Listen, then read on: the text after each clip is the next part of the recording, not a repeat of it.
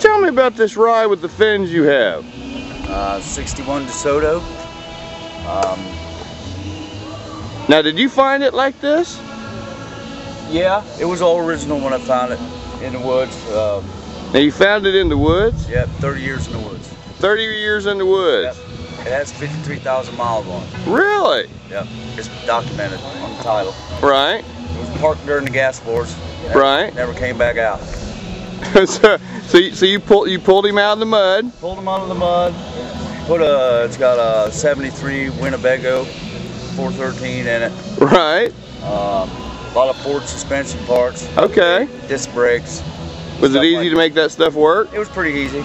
Most of it's compatible. Close anyway, in the older years, a lot of the stuff is. Right. It's got a 94 Explorer rear end. Right. So man, what's the plan? Is this going to get painted, or are you leaving like this where you ain't worried about scratches? I think I'm going to, maybe next year when I put it away for the winter, I might go through and patch it up and just flat black it. You don't even know yet, do you? I don't know yet. See, I like it the way it is. That's why I wanted to talk to you, man, because right now you can't get a scratch. Nope.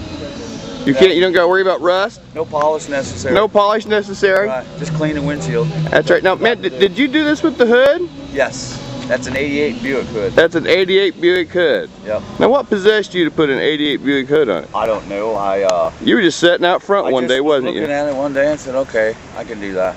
My friend, where are you coming in from? Huh? Where are you coming in from? Greenville. So you didn't have to come far at all? No. No, I'm right across town. Well, brother, man, thank you for being on Cruising with D-Rider. Well, I appreciate it. And sharing these wild fins with us. Thank you.